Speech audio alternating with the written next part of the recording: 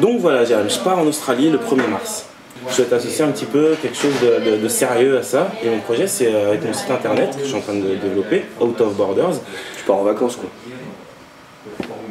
Non, je vais traiter les mélanges culturels, leurs richesses et toutes les différences qui sont associées à ça. C'est-à-dire, par exemple, que ce soit un mec de Madagascar qui se marie, qui vit avec une chinoise, qui ont des enfants, qui... Un mec de Madagascar qui se marie avec une chinoise. Oui. Ça peut être un exemple, tu vois, montrons. C'est dégueulasse ce que tu me racontes là. Voilà, l'Australie, par exemple, c'est un des pays dans lequel il y a plus de nationalités mélangées qui vivent. Par exemple, à Sydney, il y a plus de 100 nationalités qui vivent là-bas. Donc je voudrais bien aller rencontrer les gens de ces nationalités-là, qui viennent d'Asie, qui viennent d'Afrique, d'Amérique latine, d'Europe, je ne sais pas, et aller essayer de savoir leur avis sur justement les Australiens, les idées qu'ils avaient avant d'y aller sur la vie en Australie, et face à la réalité, ce qu'il en est. Et aussi les Australiens, ce que pensent de cette communauté internationale qui est en Australie, savoir s'ils essaient de les connaître ou si au contraire ils les fuient. On en a rien à foutre, hein.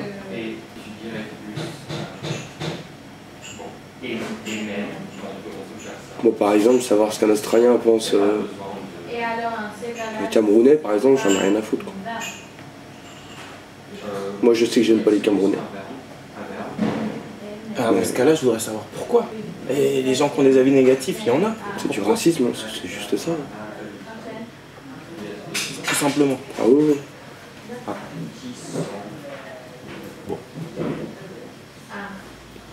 Moi, je pense que tu devrais contenter de passer des vacances.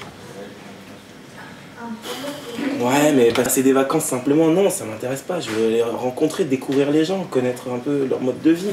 Et te faire des gonzesses, quoi. Un peu réducteur.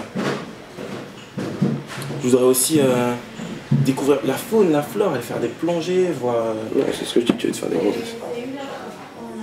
Comme partout, ils font les mêmes sports qu'on fait ici en Europe, le football, le rugby. Ils font aussi un sport qui est bien là, le football australien.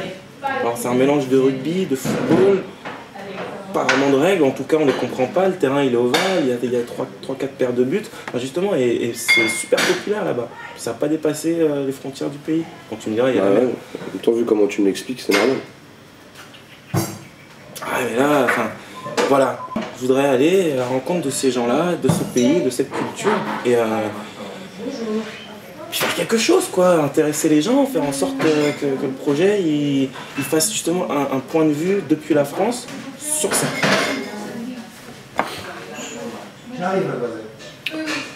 Ça marchera pas ton truc.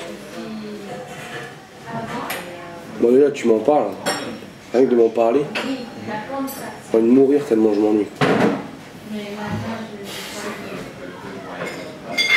Je vais juste aller en vacances et faire du surf. Arrêtez de me regarder avec tes conneries parce que... T'es en train de me gâcher mon après-midi là. Ok. Bon bah c'est tout alors.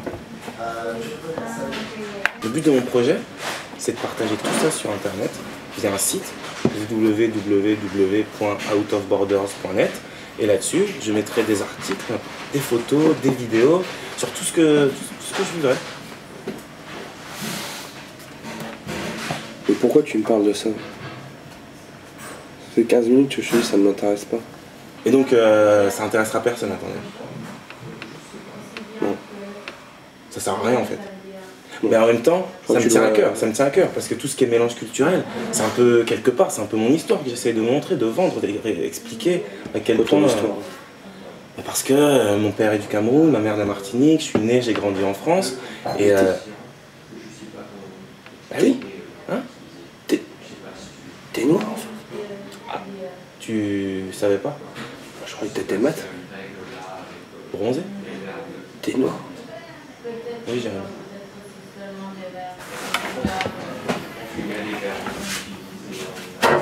Salut mec.